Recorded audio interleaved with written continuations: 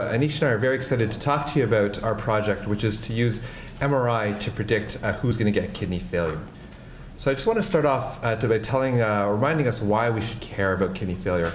It's a problem that's growing globally and exponentially. Regardless of whatever the cause of the kidney failure here, you can see all the lines are going up. This is a huge problem that's not going to go anywhere soon. If you have a diagnosis of kidney failure today, 1 in 2 of you will actually, unfortunately, not live past 3 years. This is a diagnosis that's worse than most cancers, but unfortunately is not well publicized.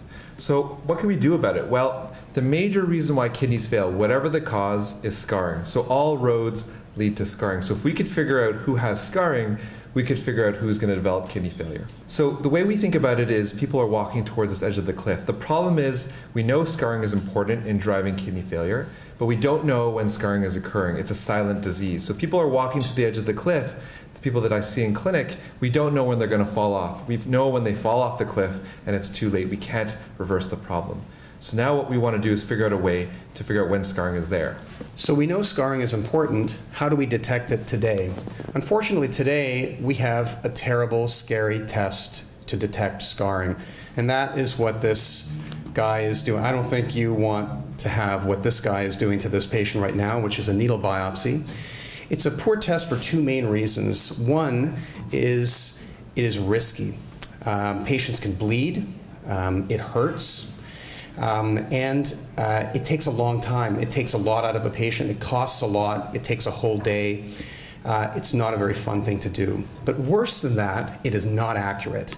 Because as you can imagine, you're taking a tiny sample in a needle core out of a huge organ, and we're taking a very, very small sample and an inaccurate, non-representative sample of what that organ is doing. So maybe tomorrow we would have a better test. And conventional MRIs elsewhere in the world look like this, and they can't really tell the difference between mild scarring and severe scarring. But here at St. Michael's Hospital, we have a new MRI test called an elastogram, which, as you can see, very clearly can tell the difference between mild and severe scarring. This is very exciting. We're the only ones doing this. We've done the most number of patients in the world. And so we designed a study. Since we know that MRI now can detect scarring, we were asking the question, can MRI do a better job than a needle biopsy of detecting that scarring and predicting who is going to get kidney failure?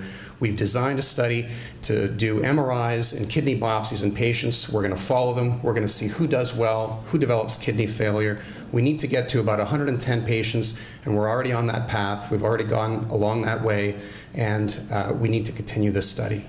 We want to catch people before they fall off that edge of the cliff so we can intervene earlier. And the only way we can do that is with biopsy now. We want to avoid that by using an MRI, doing it non-invasively in a fast, needle-free way. Thank you.